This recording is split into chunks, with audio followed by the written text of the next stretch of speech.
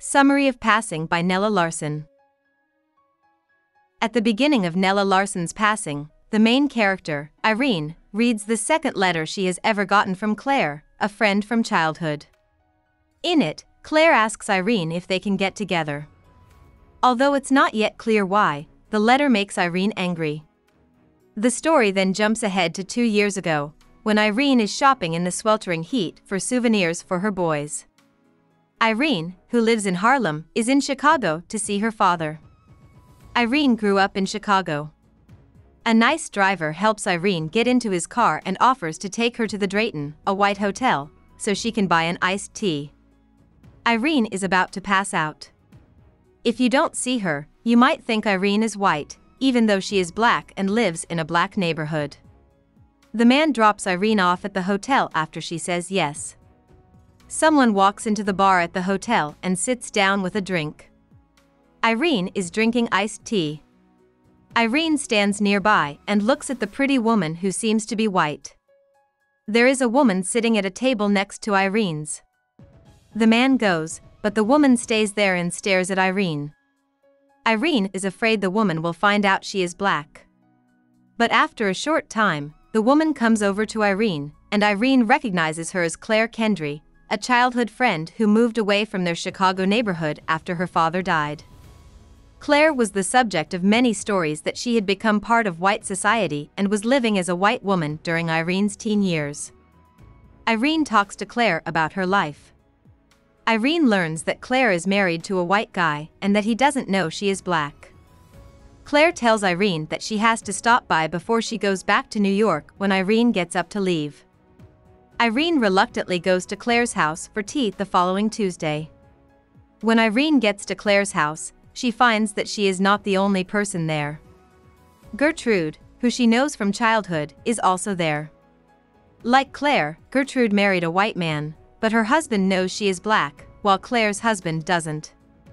The women talk about race and skin color in a hurtful way, which makes Irene, who is married to a black man and lives in a black neighborhood, angry and upset. John, Claire's husband, finally comes home. John starts using racial slurs and making racist comments right away, even though he doesn't know any of the women are black, including his own wife. Irene is mad, but she can't stop laughing at how funny things are. While still being nice, Irene leaves as soon as she can. After the visit, Claire sends Irene a letter thanking her, but Irene is so angry that she doesn't answer. It jumps ahead again to the beginning of the story, when Irene is reading the second letter Claire sent her, which is from 2 years ago. Irene hasn't seen Claire in a while because her marriage to Brian has become tense and distant. Brian is angry that Irene won't move to South America with him. Irene decides not to answer the letter because she doesn't want to see Claire again after the last time they met. But Claire goes to New York to see Irene and asks her why she didn't answer her letter. Irene tells Claire that she and Brian have chosen not to hang out with Claire because John would find out and put them all in danger. Claire cries and begs to be let into the dance that Irene is helping to host for the Negro Welfare League. She talks about how hard it is to deal with John's racism every day. Irene finally gives in and lets Claire come. Irene is annoyed by Claire, jealous of her, and impressed by her.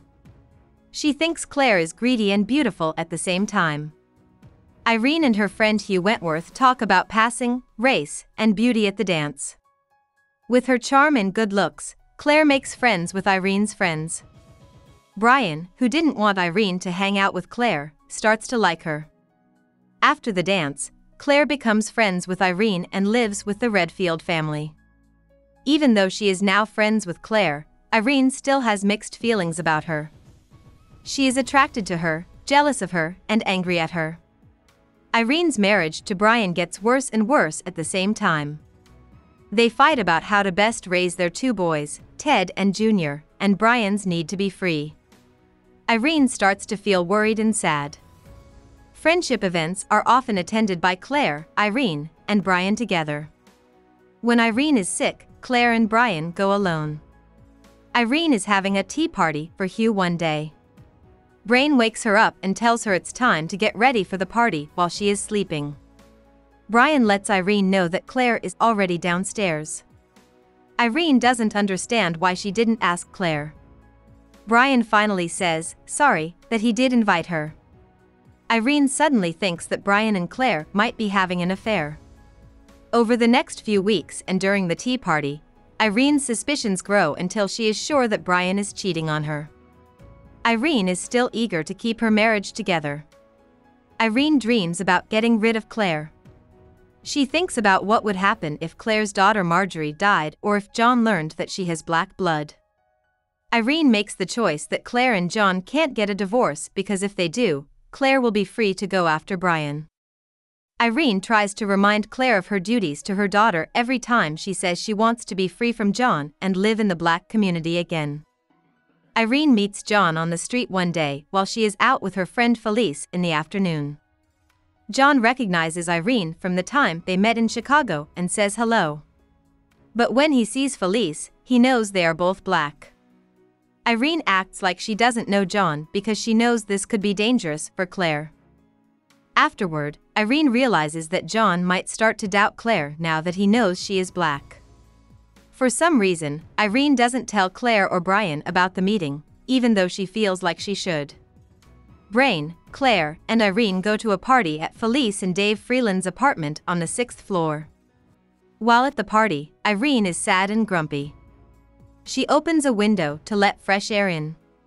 When Felice opens the door to answer it, John rushes in and demands to know where Claire is. Claire moves away from him and toward the window. The room is tense after John yells racial slurs. When Irene is scared, she runs up to Claire and touches her on the arm. When Irene wakes up, Claire has already fallen out of the open window. She doesn't know what happened next. While everyone else runs downstairs to find out what happened, Irene stays upstairs for a little while longer because she is still. She finally goes downstairs and finds out that Claire has died. She starts to cry and then passes out. It is never made clear whether Irene pushed Claire out the window, Claire killed herself, or she just fell. About the author. Nella Larsen was born Nellie Walker on April 13, 1891, in the Levee, a poor area of South Chicago. Later, Nella's mother married Peter Larsen, who was also from Denmark. As a child and young adult, Nella Larsen lived in Denmark for a few years. She later moved back to the United States. After moving to Harlem in the 1920s, Larsen got a job as a librarian.